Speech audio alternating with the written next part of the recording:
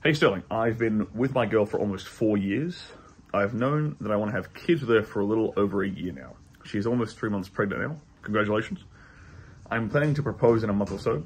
Over the past few years, I have always casually brought up her not being the only woman and that she beat the others out to hold the #1 spot the way she does now.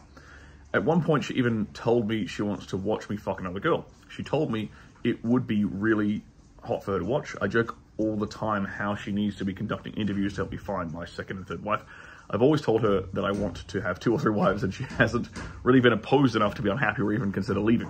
I have been very clear multiple times over the years that I want multiple wives, all giving me kids under one roof. She is still the only woman active in the scene, as there hasn't been a second one yet. How would you advise I go about taking things to the next steps? Where I find another girl and introduce her into the situation? I've been a huge fan of you and your work for quite some time. I look forward to hearing you now. First step is you're going to have a threesome with this woman. That's the first step. That is the next step. Don't even worry about like making the second girl. I mean, we can go a little bit into like the second part. Like, okay, let's do that second part first. We'll do that quickly.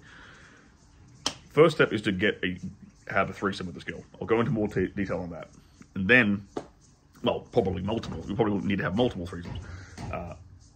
And during those course of those threesomes, is where you will find the second one to add to your family, your harem, or whatever. And obviously, the two have to get along really well,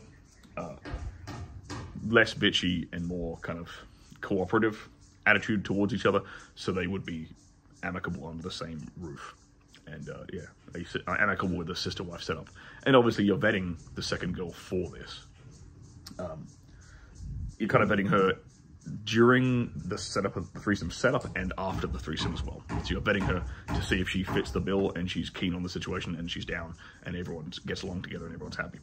So the first part is the more important part though, how to actually pull off a threesome. If she's pregnant right now, it's going to be hard.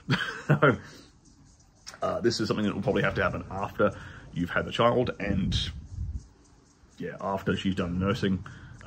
So that, Jesus, probably like minimum, I'd say probably minimum 6 to 9 months after you've had this kid. So, yeah, basically, it's if she is even.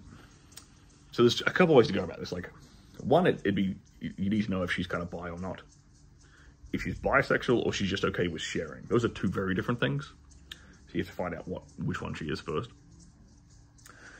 And then second, for me personally, the way I kind of introduce this idea and introduce this fantasy to women is through dirty talk, and I do that in the bedroom whilst we're having sex.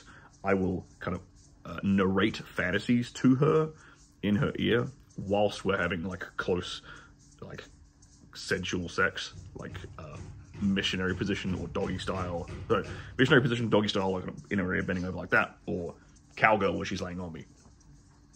That's great opportunities for you to whisper stuff in her ear. So I'll whisper things like, you know, imagine if there's a girl in that corner over there watching us fuck right now. How hot would that be? Or imagine if you were sitting in that chair over there watching me fuck a woman the same way, another woman the same way I'm fucking you right now. Like, you see what I'm doing there? In one scenario, I'm creating a like a exhibitionist kind of frame. In the other scenario, I'm creating a voyeuristic kind of frame. And I'm seeing how she responds to these fantasies as well. She's already in an aroused state, like, because we're having sex in that moment anyway. So she's already hyper aroused. So we're sort of layering a fantasy on top of her arousal, and then we're gauging her response to it. So that's kind of the way I've always introduced stuff like this. At least in a sexual that's the first. I think I consider that to be the first step sexually. You can totally talk about this stuff before and vet it out in the air and open, in a more subtle way. And when you're walking around and making, you can get her to play the fuck, marry, kill game, where if you're in an open space where there's women around, like a bar or a restaurant or something. You tell her, okay, you have to pick 3, you point out 3 different women, and you tell her she has to fuck one, she has to marry one, she has to kill one. It's a fun, just silly game that people play.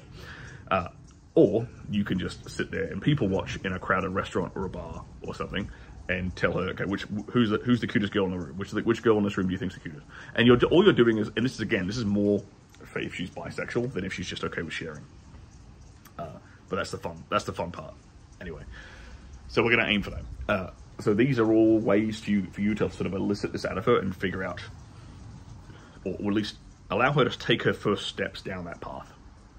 So I'd start there, and then like the easiest way is literally just get some good photos of the two of you and have her create a Tinder profile, or have her create a Bumble or a Hinge. Tinder is probably going to be your best bet. Tinder and Hinge are probably going to be your best bets.